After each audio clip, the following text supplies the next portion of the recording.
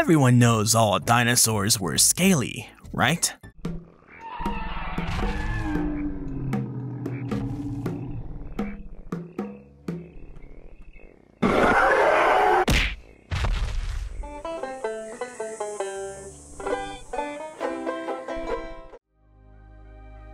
The mighty dinosaurs, the terrible lizards, the masters of the planet for the entirety of the Mesozoic era, right?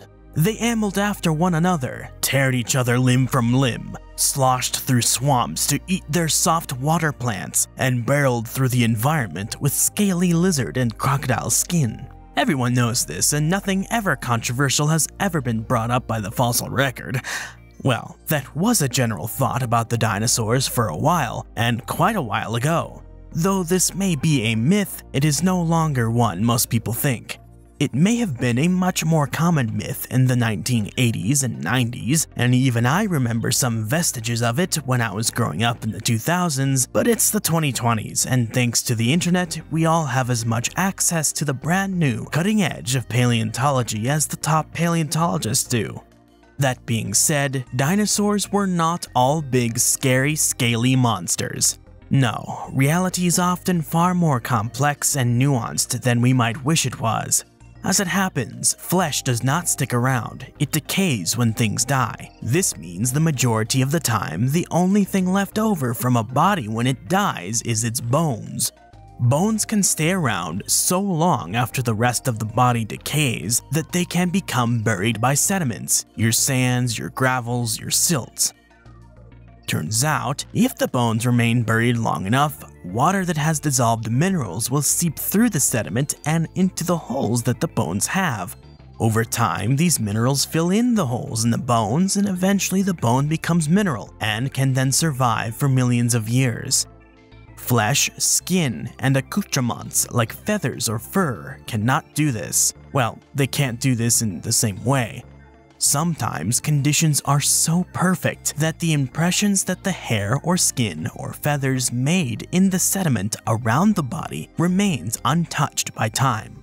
Sometimes the organic substances that made the hair or skin or feathers becomes congealed into a mineralized sludge that leaves a stain with the rest of the skeleton. Through these weird processes, we can directly observe the squishy bits that once covered the bones of ancient things. Turns out that skin and scales and bony armor are easier to fossilize than fur and feathers, so some of the first dinosaur fossils to show these squishy outer bits were those that had scales and scutes and armor. This gave the false impression that dinosaurs were all big scaly beasts.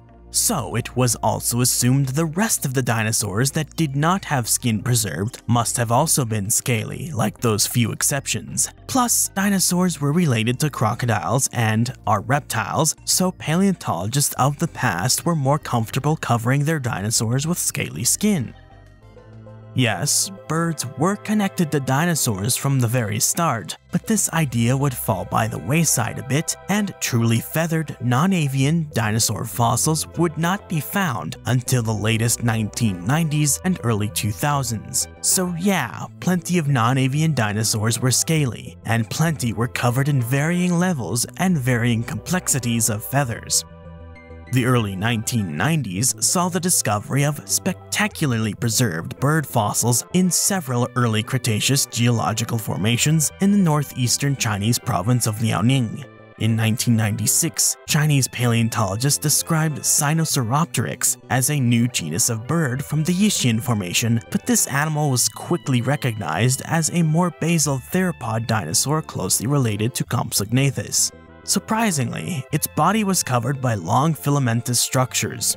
These were dubbed proto-feathers and considered homologous with the more advanced feathers of birds, although some scientists disagreed with this assessment. Chinese and North American scientists described Caudipteryx and Protarchaeopteryx soon after. Based on skeletal features, these animals were non-avian dinosaurs, but their remains bore fully formed feathers closely resembling those of birds. Archaeoraptor, described without peer review in a 1999 issue of National Geographic, turned out to be a smuggled forgery, but legitimate remains continued to pour out of the Yixian, both legally and illegally. Feathers or proto-feathers have been found on a wide variety of theropods in the Atuchin, and the discoveries of extremely bird-like non-avian dinosaurs, as well as non-avian dinosaur-like primitive birds, have almost entirely closed the morphological gap between non-avian theropods and birds. For those scale lovers out there, there are plenty known with direct evidence of a lack of feathers. We have Carnotaurus, whose holotype specimen preserved whole swaths of skin impressions, showing bumpy, leopard gecko-like skin. There are patches of scaly skin from Diplodocus, Triceratops, and Tyrannosaurus. Entire dinosaur mummies have been found of Edmontosaurus, Corthosaurus, and Brachylophosaurus. The skin and armor, or just the armor where it was when the animal died, have been found for a large number of armored dinosaurs, particularly the ankylosaurs, but also some stegosaurs. Boreolopelta is the best example, with the entirety of the armor from the top of the animal preserved, with skin too.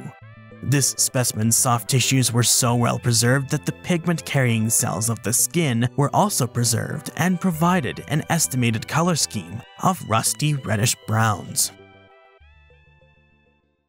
For more interesting stories about nature, the history of life, or what goes bump in the night, subscribe, like this video, drop a comment in the comment section below, and hit the bell icon to stay in the know with everything Edge. Thanks for watching.